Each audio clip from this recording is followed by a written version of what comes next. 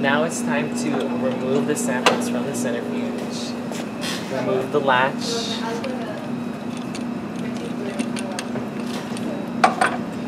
Put them in their respected holders.